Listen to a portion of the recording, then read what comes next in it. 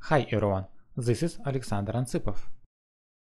In this video, I'm going to show how image size can be reduced. Let's create new application and add corresponding API plugin. ResizeImage. Plugin has one screen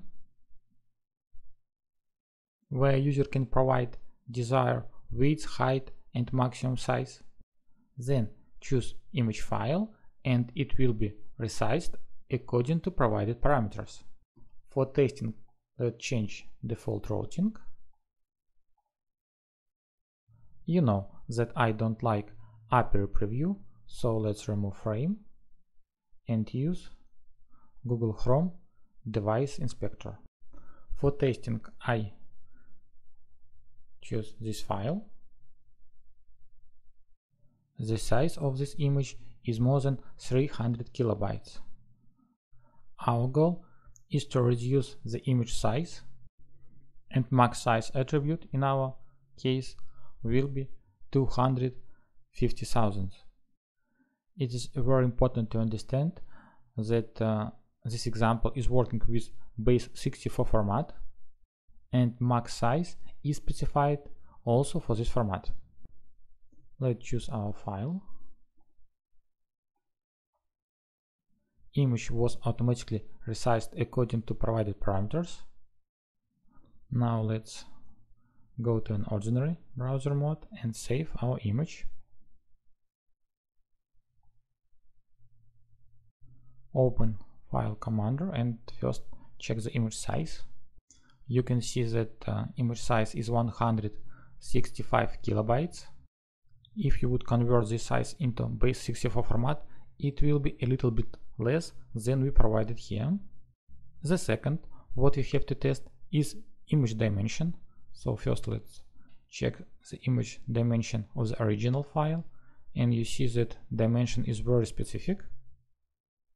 And now let's check image dimension of just downloaded file. You can see that width is 1920 pixels as we provided in application. So we resized image not only according to provided width and height, but also with saving proportions. Now let's investigate how our example works. There is one ResizeImage service which accepts 4 parameters: image in base64 format, width, height and max size. I think that meaning of these parameters is clear. Service return only one field, content. Again, it is image in base64 format, which is resized according to provided parameters.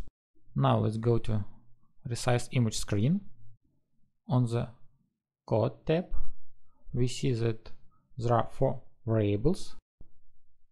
These variables is mapped on corresponding input components, and the most important UI component is input file. After file selection, we invoke handle upload function. So let's go to the code and functions. Here first we read the file, then convert this file into base64 format, invoke ResizeImage service and pass provided parameters. The result is saved in file content variable.